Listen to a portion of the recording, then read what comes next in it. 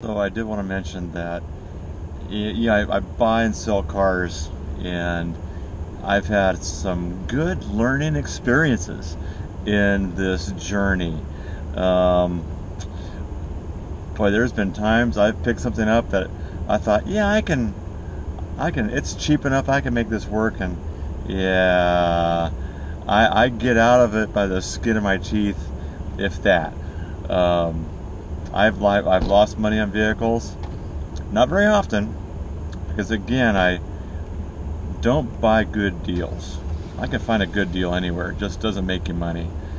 I wait for the vehicles I can't afford not to buy.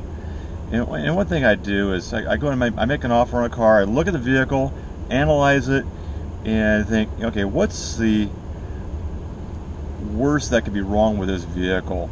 Because it's not running, or it hasn't been running for a while. That's the kind of stuff I like picking up.